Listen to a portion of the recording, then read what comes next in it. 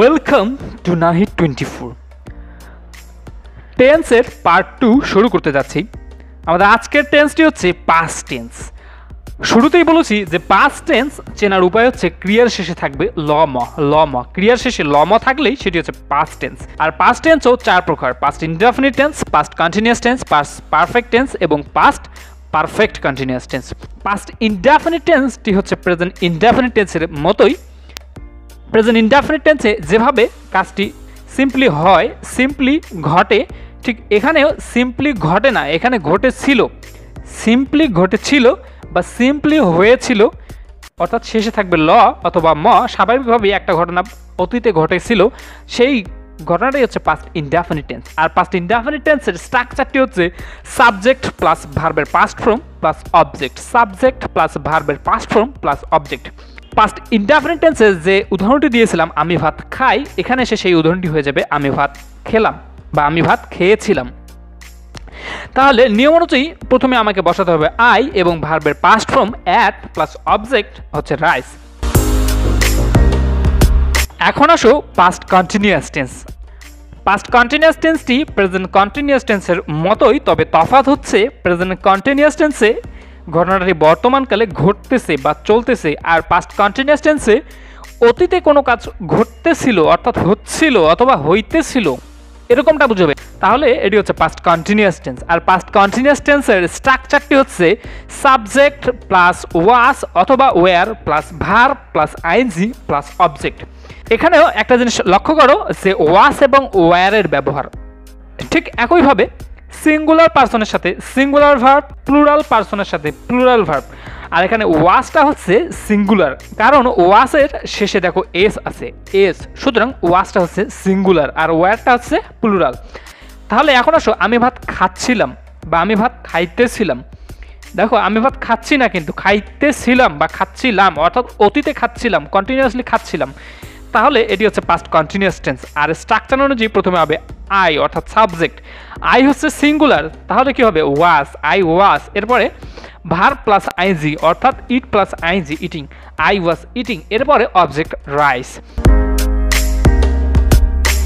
এখন আসো past perfect tense. Past perfect টেন্সটি হচ্ছে অতীতে একটা ঘটনা আর একটার পরে ঘটেছিল বা একটার ঘটনার পূর্বে আর একটা ঘটনা ঘটেছিল, এরকমটা বোঝাবে। হয় যে একটা ঘটনার পূর্বে আর একটা ঘটছে, নতুবা একটা ঘটনার পরে আর একটা ঘটনা ঘটছে, এরকমটা বোঝাবে অতীতকালে। তাহলে সেটি হচ্ছে পাস্ট পারফেক্ট টেন্স।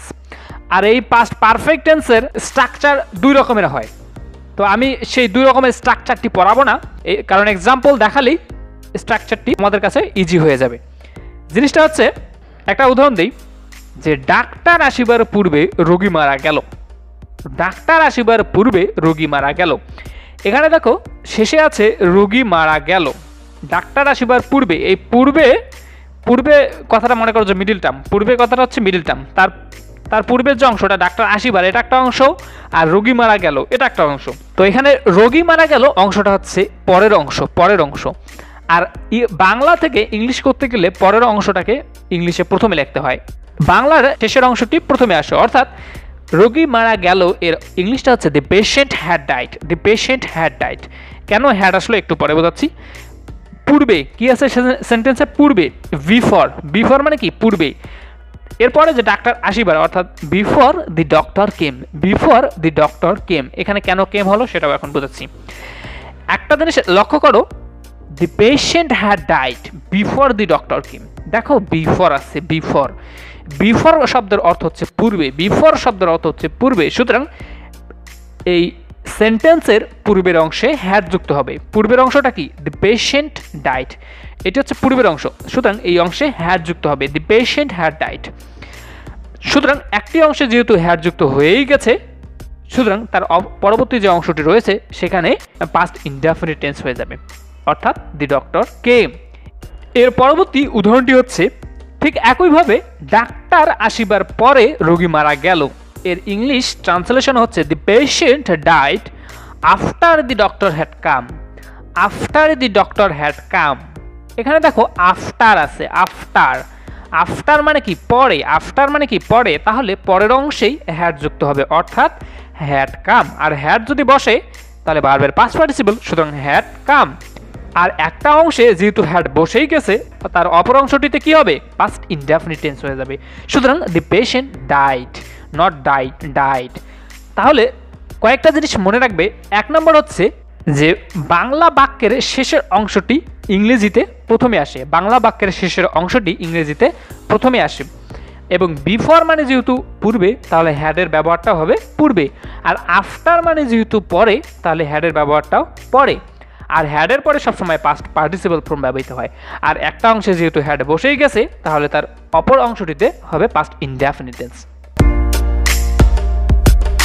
এখন আসো past perfect continuous tense past perfect continuous tense present perfect continuous টেন্সের সাথে তুলনা করলে দেখা যায় যে প্রেজেন্ট পারফেক্ট কন্টিনিউয়াস টেন্সটি হচ্ছে যে বর্তমানকালে নির্দিষ্ট সময় ধরে বা ব্যাপক সময় ধরে একটা কাজ ঘটতেছে বা চলতেছে এটি হচ্ছে প্রেজেন্ট পারফেক্ট কন্টিনিউয়াস টেন্স আর পাস্ট পারফেক্ট কন্টিনিউয়াস টেন্স হচ্ছে অতীতে নির্দিষ্ট সময় থেকে অথবা দীর্ঘ সময় ধরে কোনো কাজ চলতেছিল অর্থাৎ প্রেজেন্টের ক্ষেত্রে সেই ঘটনাটি ঘটতেছে একটা সময় ধরে বা কোনো একটা সার্টেন টাইমে ঘটনা ঘটতেছে আর পাস্টে আসলে সেটা হয়ে যাচ্ছে যে ঘটতেছিল বা চলতেছিল অর্থাৎ অতীতে কোনো এক সময় অর্থাৎ অতীতে নির্দিষ্ট সময় থেকে অথবা দীর্ঘ সময় ধরে কোনো কাজ চলতেছিল ঘটতেছিল এরকমটা বোঝালে সেটি হচ্ছে পাস্ট পারফেক্ট কন্টিনিউয়াস টেন্স আর পাস্ট পারফেক্ট কন্টিনিউয়াস টেন্সের স্ট্রাকচারটি হচ্ছে subject plus had been subject plus had been plus verb plus ING plus since অথবা ফর প্লাস অবজেক্ট যেমন যে সকাল থেকে বৃষ্টি হচ্ছিল সকাল থেকে বৃষ্টি হচ্ছিল এমনটা না যে সকাল থেকে বৃষ্টি হচ্ছে হলে তখন হয়তো প্রেজেন্ট পারফেক্ট কন্টিনিউয়াস টেন্স কিন্তু এখানে আছে হইতেছিল অর্থাৎ সকাল থেকে বৃষ্টি হইতেছিল অর্থাৎ এখানে অতীতে ঘটনাটি প্রকাশ করতেছে যে অতীতে ঘটনাটি ঘটতেছিল সুতরাং এটি হচ্ছে পাস্ট পারফেক্ট কন্টিনিউয়াস টেন্স আর নিয়ম অনুসারে প্রথমে সাবজেক্ট অর্থাৎ ইট এরপরে হ্যাড বিন এবং প্লাস ভার্ব প্লাস আইএনজি অর্থাৎ raining it had been raining সকাল থেকে সিন্স মর্নিং কারণ নির্দিষ্ট সময় মর্নিং হচ্ছে নির্দিষ্ট সময় সুতরাং since morning it had been raining since morning টেন্সের পার্ট 3 দেখার আমন্ত্রণ জানিয়ে আজকের মতো এখানেই শেষ করছি